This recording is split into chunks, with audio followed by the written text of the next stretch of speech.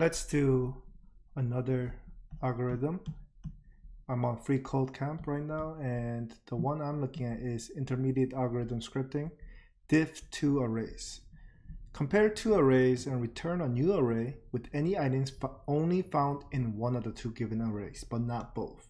In other words, return the symmetric difference of the two arrays. All right, so let's see. Let me copy this to my code editor. So let's look at the example that they provide here. Let me zoom in for you guys real quick. So the first one has 1, 2, 3, 5. The second one has 1, 2, 3, 4, 5. So in this case, we should get back an array. The difference of the two should be that diff array, because 4 is only contained within here, but not here. And let's say we had 6 here. Then because 6 is not contained in this one, we should get back 6, 4, whichever order. I don't know if the order matters or not, but they don't say anything about that, so I'm gonna assume that it doesn't. All right, so let me erase this. All right, so the hardest thing I would say is figuring out all elements that's contained in both arrays, but not repeating it. Meaning, what are all the elements that's contained in both of these? And that would be 1, 2, 3, 4, 5. And let's say we had a 6 here like before. Then the union, in math we call that the union of two sets. The union of them would be 1, 2, 3, 4, 5, 6. So I would say that's the hardest thing to do here. So one thing we can do is loop through each of the arrays and add it to a new array, which we will call union, if it's not repeated. So let's do that first. Const, I'm going to call the union of the two arrays union, and we're going to start off with the empty. So we have two options. We can either start off with an empty array, or we could just get every single element from array 1 and just put it here. Because most likely I'm assuming that, actually, can I do that?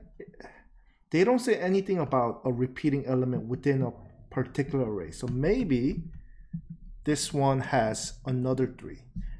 That is very possible. In that case, I don't want to add 3 twice here. So this is what I'll do. I'll just do it the typical way. Let's loop through both our arrays for let I equals 0. I is less than array 1.length. I plus plus, and if union, I'm gonna use this array method here called includes the, let's see, the array at I.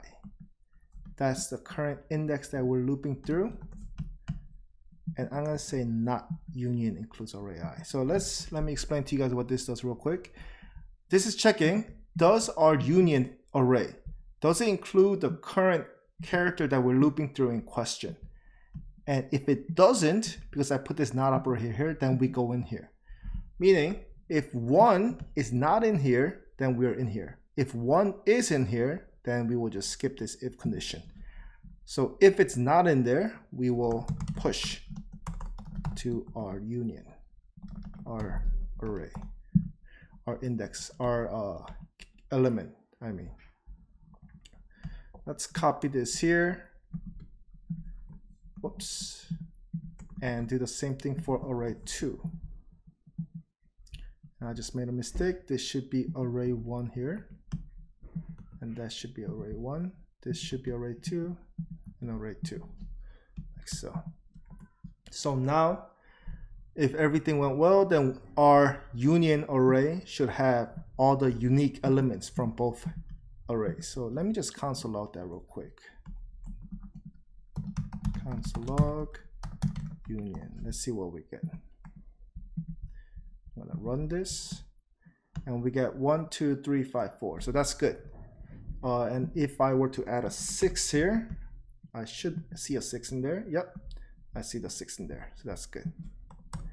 So union is an array that has the unique elements from both sets, both arrays.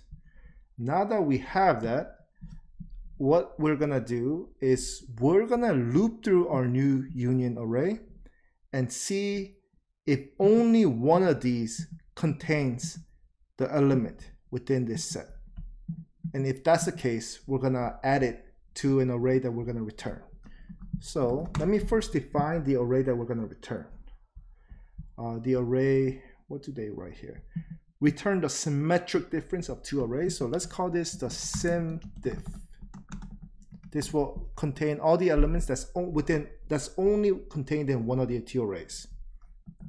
So we're gonna loop through our union array, this one. Let I is 0, I is less than union.length I plus plus.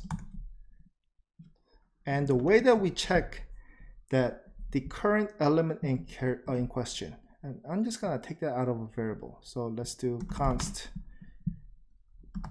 current element is union at I. I'm just doing this because I don't want to write union I everywhere because that looks kind of confusing. So if array 1 includes current L and array 2 includes current L, except I'm gonna put a not here. So if it's in array 1 but not in array 2, then we want to add that to the symmetric difference. Sim diff push the current element. Another way that we could add it is if array 2 includes the current L, but the array 1 doesn't contain it.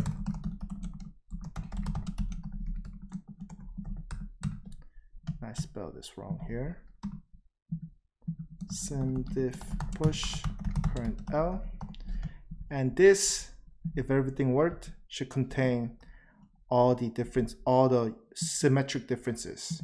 So let's just return that here and see if that is correct. So I'm gonna console log the result of this, and hopefully in this example we only get 4. Yep, we just got 4 here, and if I were to add a 6 here, then we should see 4 and a 6, and we do. So let's submit this.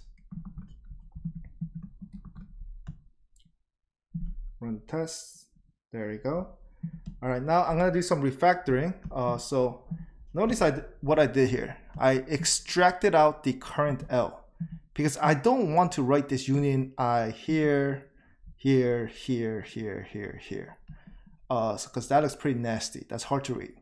But a better way to do this is don't do a traditional for loop like so, but loop through the array itself. So what I mean by that is we could do this.